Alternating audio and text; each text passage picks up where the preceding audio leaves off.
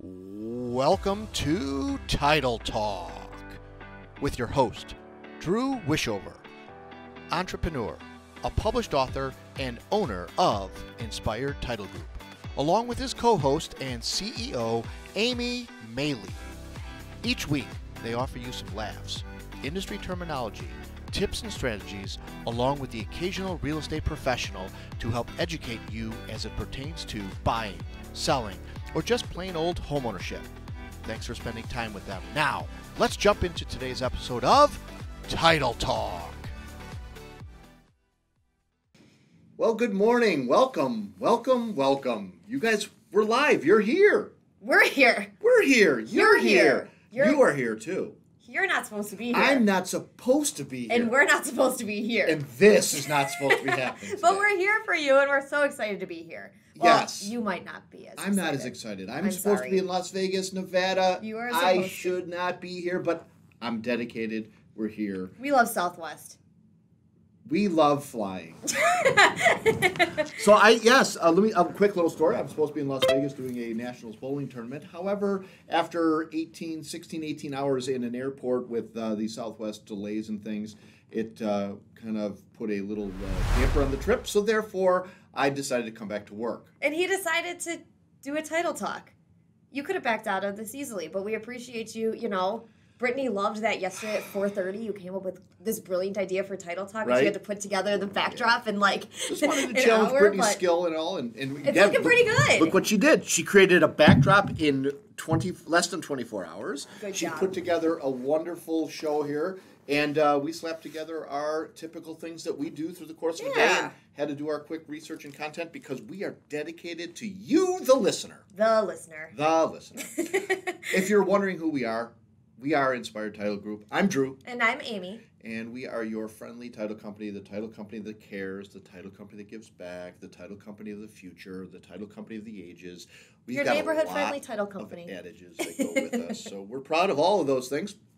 But we are most proud of having you guys as our viewers and listeners and our loyal members and Our customers. usual listeners are all on vacation right now. Isn't that crazy? I know. So now we're going to see who really digs us. I know. We have Courtney that usually joins Courtney's us. on vacation. Carol's on vacation. And we're I know, here. But we're here. Yes, You're yes, not I on am. vacation. I'm not on vacation. We really should have the Las Vegas backdrop on this. I come up with these ideas just at the Hey, 10th Brett, can you hour. make that happen? Right, I'm just kidding. Yeah, exactly. Could you switch us into a quick little Paris hotel?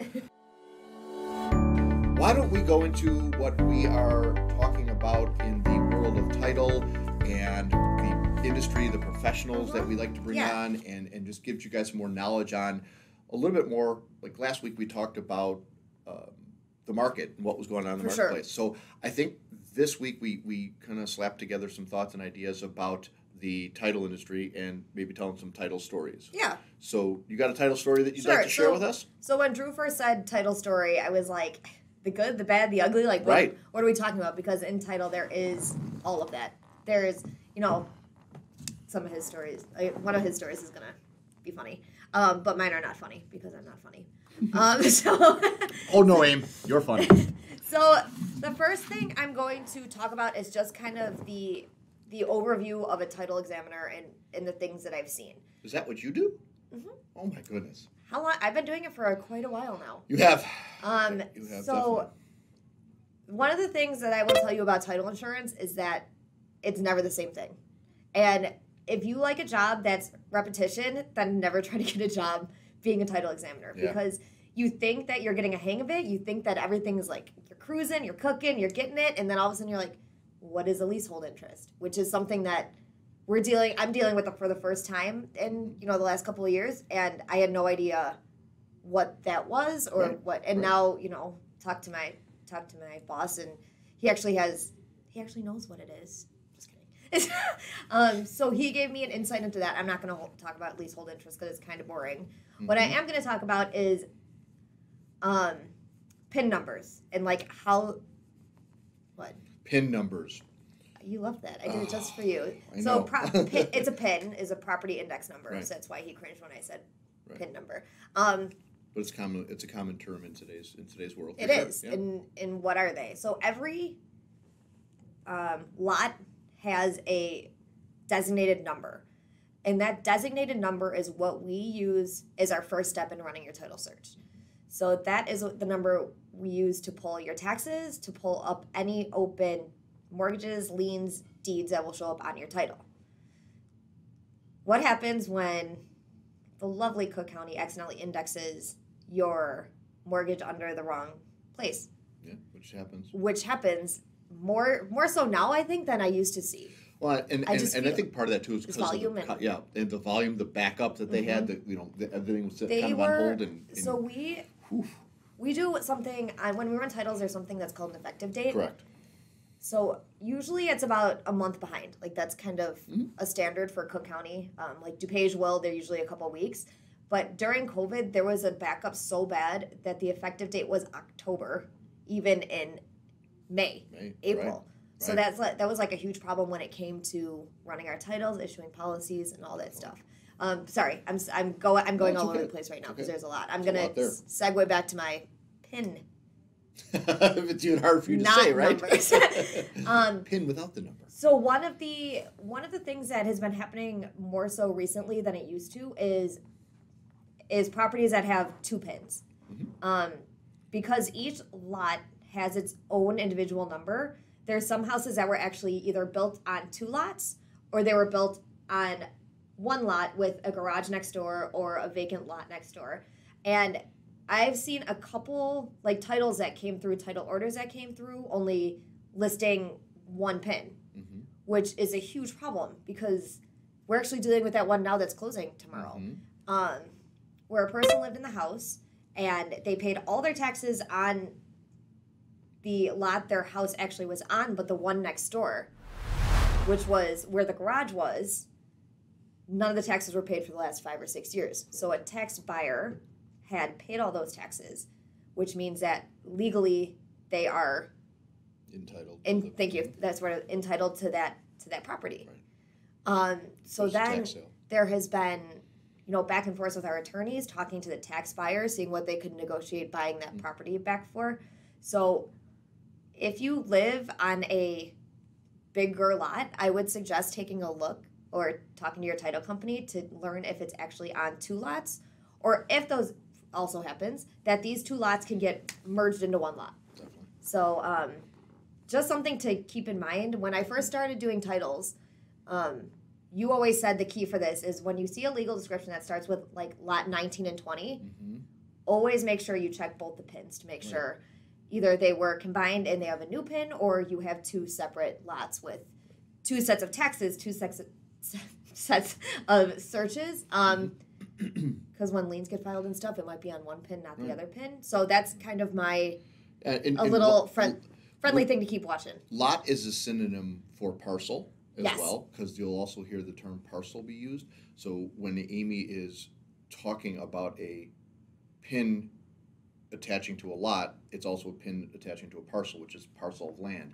And as she indicated that a legal description could read lots 9 and 10 and have 1 PIN.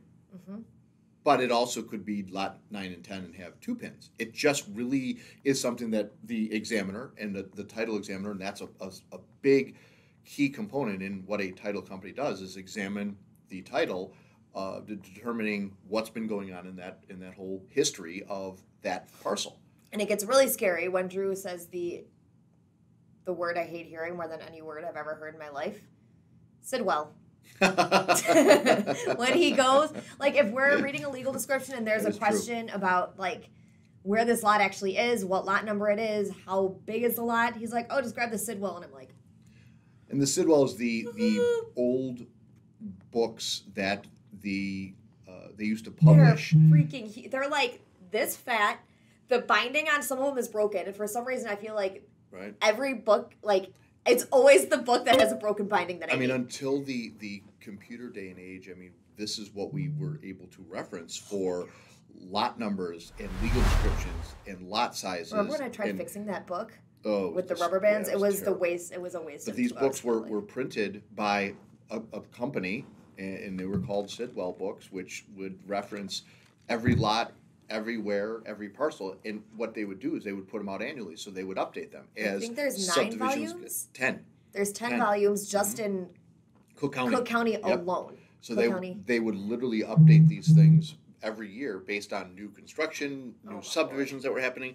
So what you were able to do is you'd be able to go back the year before and go, that was a big vacant parcel. Yeah. Today it's got 40 lots in it. Yeah. Well, what happened? It gave you the history, but now with the day and age of computers, Oh, yeah, you're it able changes to, everything, yeah. But I don't think you can go back and see what it initially looked like, right? It depends on the counties. Cook Okay. County does not let you do that, but Correct. Will and DuPage have this option when you go to their GIS viewer.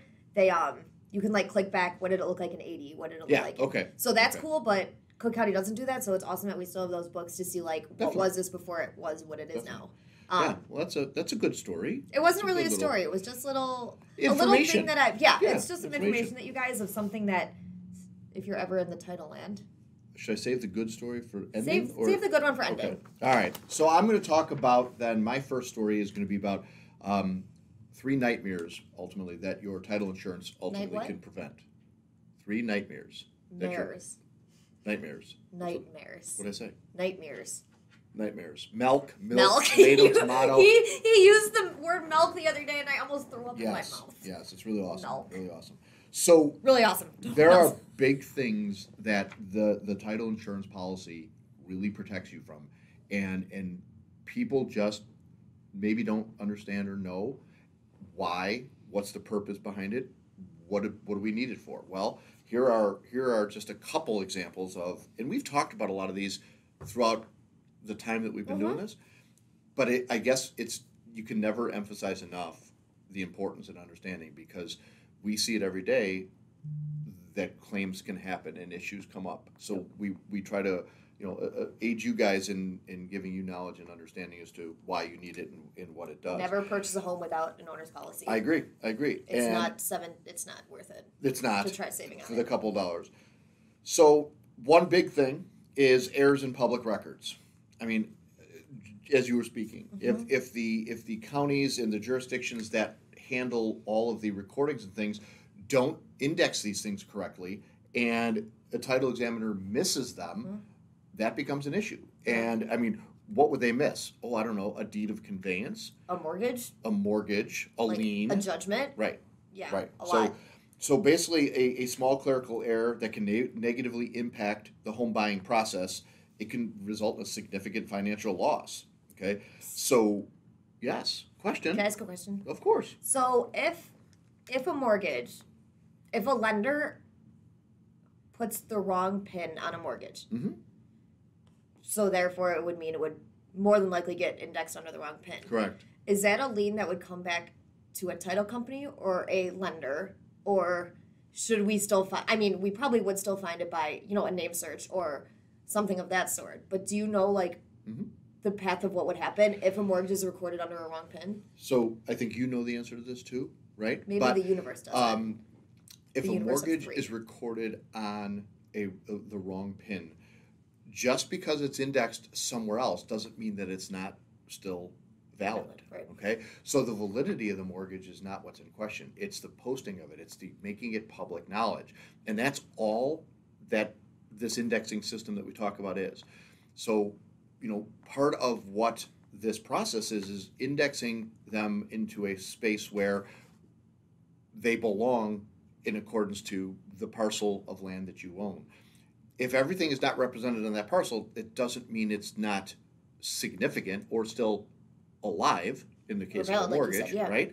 So if we miss that mortgage of $100,000 because we didn't see it on our perfectly indexed world, that liability goes directly to the title company. Even though the lender pinned it wrong. Even though the lender put the wrong PIN on. 100%. It's us still. 100%. And I 100%. did know the answer to that in Yeah. case you're very worried Yeah. about your life choices. But I just thought it. Thanks for clarifying that. I just thought it'd be cool for the people to know that Yeah. a title company does have a lot of responsibility. It is a For huge sure. job. It is, For sure. every minute of every day there's liabilities that we're trying to. Yeah, I mean, the liability becomes, can we argue that they put it in the wrong space, and then You can argue anything if you sure, really felt like.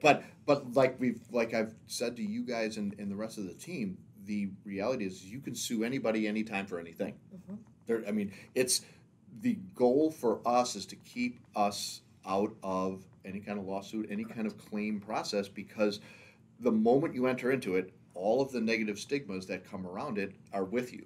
You got a red flag. Nobody wins in this. Nope. Because as much as you say that you're right, you still incur a cost to prove that. Okay, so right. We as your title company want to keep you guys out of harm's way, and that's why it's very important that Amy does her job in its entirety and really puts out the detail and researches ahead of time so that she doesn't put you in harm's way. Because the reality is any mistake that Amy makes, you as the policyholder are going to be the sufferer. You know, you hold the consequence. Now, ultimately, we hold it, but you're going to still be dragged into this. For sure. So the importance of having a title company, and the importance of having a title company who cares and gets it and understands the ramifications and of a smaller all of this. title company. Right. And like we always, beat the dead horse about how we are a small title company, and that's nice. But when it comes to like claim situations, it will either be Drew who will answer it or I will, because we're the only people who have really been doing titles over the last 15 years, 10 years. Well, yeah, 20 years, yeah. And his brain is like a sponge. Like if he hears a property address or something, his brain can like transport back to where that was. So it's a good thing that we haven't had like a super high turnover of worker rate where we know what the property is. One of us will know what you're talking about. Knock on wood. I mean, that's something that we're proud of. We haven't had any claims against us. That's not because we're small. That's not because of, I think that's because we take the time to do what we do.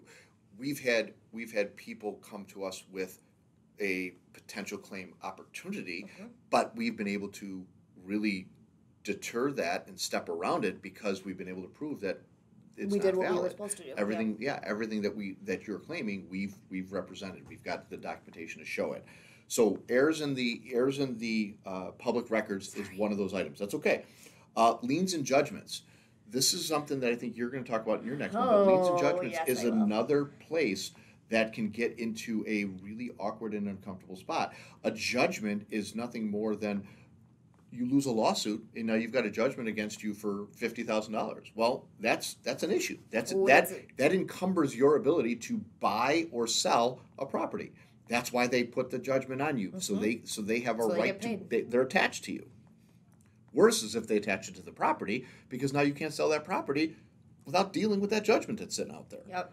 And so that's something else that we're here looking at and protecting you guys against and looking at. And then invalid deeds and claims of ownership. This is a scary one. I guess they really should have prioritized these and put that one first. I was going to say that of the three you mentioned is the scariest one to me. In today's world, you've got a lot of estates and you've got a lot of trusts and things, right?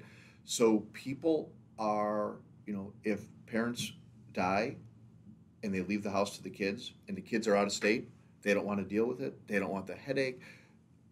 But there's several kids. So, usually one is appointed the executor or executrix, if it's a lady, of that will or estate. And now what happens? Well, they left out that one brother that they haven't been in contact with for so many years, and just the three of them decided that this is what we're going to do, and now that one brother comes back and goes, hey, what about my interest? It's a mess. They knock on your door and they go, I own your property. And now you got to fight to defend that. And that's all because we didn't identify all of the heirs that were out there. If you miss an heir, that heir has a 25% ownership of that property if there's four of them. And that's not so much trust, that's more of the deceased part you're talking about. Trust is a tiny bit different in how it works, but that's a huge thing when it comes to, naming heirs and legatees of. It's so big, deceased. And that's something that we do. That's part of what we do. That's part of the risk and liability that we take on your behalf to show you that, hey, we've done this. We've gone through all this research and done all the digging to find out that who is selling you the property is the correct person and there's nobody else behind them that's going to come out. Remember, with title insurance, you pay it one time and it covers from that day back. It's not like any other insurance that you've ever had that covers you for all the events that will happen forward. Nope. We don't care about what happens ahead of you.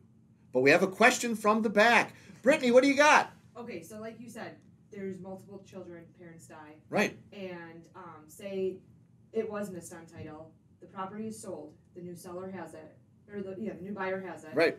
This kid comes back. Can they still come after the Yes. property? Yep. They have a 25% ownership If in there's 4 that kids. property. If Yeah, there's if it's 4 4 kids. they have a 25% ownership. Yeah, if it's 2 kids, they have 50%. So if you've left out one of those heirs and just negated them because you have a riff with them, Yep. that's not okay in the title world. Nope. In the title world, we want to identify all the parties that have a right to that property. And little Tommy, who lives in New Mexico that nobody cares about, goes, wait, you sold mom and dad's property? Wait, where's, I didn't get paid for it. Yep. Now he's upset. Oh, okay, well, wait a minute. He contacts his attorney and said, they did this. His attorney goes, they didn't contact you? Yay, let's go get the property. Game on. Now they come back and get your $400,000 property. Tommy is a winner. Yep. Yes. Isn't that scary? That's why there's a title exception. That's like the heirs and legatees of the deceased party. Right. Because Gotta identify 'em. we say on title, like, it is the attorney's job to tell us every person that has a beneficial interest in that house. Well, even further, we ask for Oh, the affidavit of heirship, The affidavit of heirship. which is Yep. saying that you're telling us that the people named in that affidavit are the only parties that are entitled to any percentage ownership in these properties. And that's if how you we leave get somebody protected. off, now you've committed fraud. I mean, And that's not on right. us. As I mean, yes. as much, I say. I mean, yeah, yes, it's not us. The claim still happens, but then we go through the process and trying to, piecemeal this out and go, yeah, but they signed this or they did that. Mm-hmm. Okay, well, now that clears up that process. Correct. However, we're still in it. Correct. And we'll be out of it quickly, but we're still in it. Dragged So into it at we some want to point. try to avoid that as much as It's possible. scary. Like, But there's Yeah. anytime I see a deceased party, if these are the big ones. I mean, so again, revisiting these are reasons why you want to have the title insurance. The 3 biggies are the heirs in the public records, okay, heirs, ERRORS. yes, And then you've got the other heirs. the liens and judgments. That's big. I mean, if I'm going to prioritize these, I'm going to say the invalid 1? deeds, okay, is 1. The liens and judgments is 2, Mhm. and then the heirs and public records is 3, because that's typically how they are handled and dealt with in the world It's that a- we deal in. What we do is, it's scary. It's not, And you don't recognize it no, until you have to. or until right? you have a screw up. Right. That's when you That I'm recognize going to it, talk about. which is a perfect segue into what you're going to talk about. I am going to talk about my first as a title examiner. Oh, I remember it like it was yesterday. I do too. I mean, the tears that you brought in were Dude, I amazing. felt like such Yeah. dog poo. But go Okay, ahead, so, tell the story. So I started in this title company as a policy department person. You did. So that means the last step when you buy a house is getting the policy. So Mm-hmm. so first you come in with this or an attorney comes in with the contract, says, hey, guess what? Like, we're selling this house or we're buying this house. So I say, great. So Drew put together the title. We went usually this is when I first started. Go through the entire closing. I get the package and then I get to issue policy. Awesome. It was great for the first 6 months until you actually made me. He's like, okay, I think you got this policy thing down. I did. Let's get you going to title. Said, okay, I have no idea what that means.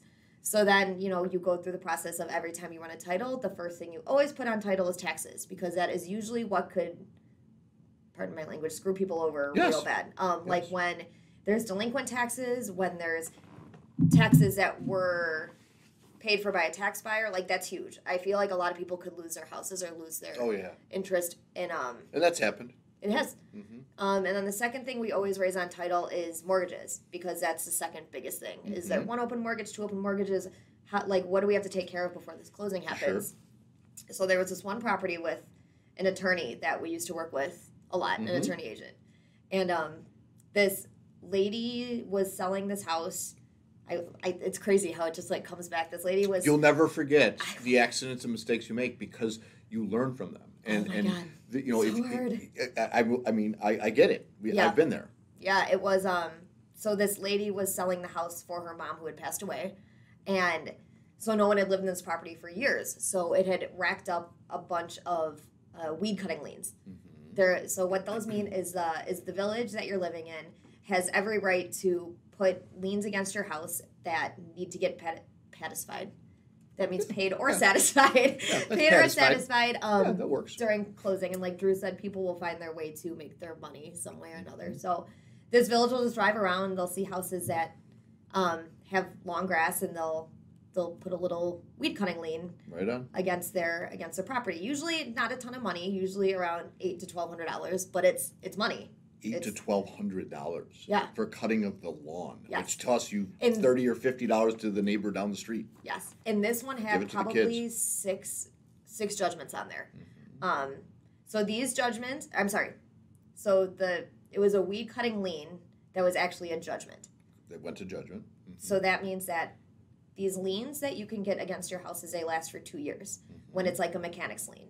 So say I got my roof fixed, but I didn't pay somebody the $10,000 I owed them. Right. Mm-hmm. They put a mechanic's lien on my house for $10,000, and then they can either choose to foreclose on that lien and Correct. take it to court, or after the 2 years, the time's up and it's Unless they have to do something with it. They have Correct. to either foreclose on it, they have to renew it. Renew it. They have to do something with that lien. Yes. If after 2 years they've done nothing with it, it would be out on time. That doesn't mean that they can't reinstate it at a later date. However, the likelihood becomes a little bit less. And I have a huge problem with, because of this one that I missed, You're raised. shy. Yeah, I mean, you're definitely shy about it. I am. So we went through this closing. This closing happened. I completely just biffed on putting this on title Mm-hmm. because there was 6 of them. I put 5 on title, and a couple months later, the attorney from the other side reached out and said, like, "Hey, bud, like, We're selling this property. yeah, luckily you were on good terms with him." He's like, "Hey, so we're selling this property, and I ran this search through a different title company, and they came back with this lien." I was like, "What?" Yeah. And I said, I did the same thing. I'm like, Amy did not miss that lien. There's no way. And so what I did is I went through the file and I was like, I effed up. Like, I completely missed it. So Drew, instead of, he saw that as a we screwed up. So he's like, "You know what, man, don't worry about it. I'm going to pay for it. And we're going to get this lien removed. And, we'll send you the release to show it's been satisfied." So that was my one, Right. knock on wood, my one biggest mistake that I've made thus far. So it was huge to me, though. I think it was like $1,200 or $1,300, right? $12.56. She remembers it like It was $12.56. And the reality was that if we didn't, certainly the first option is deal with it because it was our mistake. If I decided to fight that for whatever reason, or maybe had reason to think that it was paid, then that attorney goes ahead and reaches out to the underwriter, which is First American or Fidelity, and they determine whether or not it's a valid claim, which in this case it would be because And this it's one never we knew it raised. was. And they're going to come back and go, pay it. Like, Yeah. what's the point? If they pay it, they're going to seek it from us. So Right. either way, we were We going were to do going it. to take care of it. So instead of it going into my claim blemish column, it was just easier to go, all right, let's just kind of wash our hands of this and step in and take care of this. Understood that mistakes are made and things, but I'll tell you that was probably one of the best learning experiences for you, and it's something that you're very conscious of, but that happens. And It does. And now I made those stupid sheets that right, I'm a firm believer that anytime I make a mistake, I need to learn from it and grow from it. And you do. what could I do now so I don't do that again? Right. We've all been there. Yeah. This is not, in my early years of doing it, I've done it as well. It's, especially when there's multiple and they're by the same entity who's doing the liening, which is the village in this case, right? Yeah. So you go, I read that one, and the amounts are the same. I Yeah. read that one already. It's easy to just push them off, but it's just, and when you're busy and all these other factors go in there, this is the time mistakes happen, and that's just, But- it's part of that. Being busy is never an excuse. No, Sorry, I I agree. had to segue that because I agree. hearing I that. agree. So but no, also that's that was my. It's a good And it's story. hard. It's hard to. But it's a good story of reality. Yeah. It's realistic. So here comes the last story for us, and then we will move on to fun. So we have a client who is relocating to a small community in New Orleans, and he's seeking a loan. All right, but the FHA government agency told the closing attorney that the loan would be okayed if he would prove satisfactory chain of title, which is the history of title, onto the real estate. Since the Louisiana research folks wasn't automated, it took a long time to get this abstract title done, and it only dated back to 1803. Only. So after sending the loan request and title information to the lender replied like this: upon review, your client's loan application, we note that the request is supported by an abstract title, also known as a search, which we complement the able manner in which you have prepared and presented the title chain. It's a lot of big words. We must point out that you have only cleared title of the subject property back to 1803. Before final approval, please provide clear title back to its origin. That's insanity. Right? That's okay. BT Dubs, Yep. Usually lenders ask for a 24 or 48 month chain of title. They wanted this thing to go all the way back to the time, which is a full search. And That we go back is 100 like years. But that's more than a full search. Right, exactly. That's like exactly. Stone So Age. the attorney, who's now at this point annoyed, writes a letter that says, this is the actual letter. Your letter regarding title in case number such and such has been received. I note that you wish to have a title abstract extended further than 194 years covered by the present application. I was unaware that any educated person in this country, particularly those working in a property area, would not know that Louisiana was purchased by the U.S. from France in 1803.